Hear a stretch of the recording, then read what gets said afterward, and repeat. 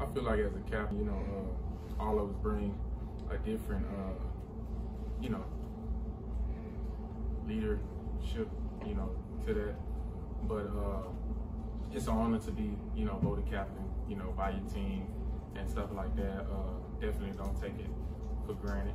You know, you hold yourself to a different standard, which if you wasn't a captain, you should also hold yourself to a different standard, because leadership is not about just one person. It's about all other 53 guys too, including the coaches. So, you know, we all gotta, you know, walk in this building every day, look at it as, you know, we're a captain, because in this building, outside this building, we're not just representing ourselves, but we're representing the Miami Dolphins as an organization. So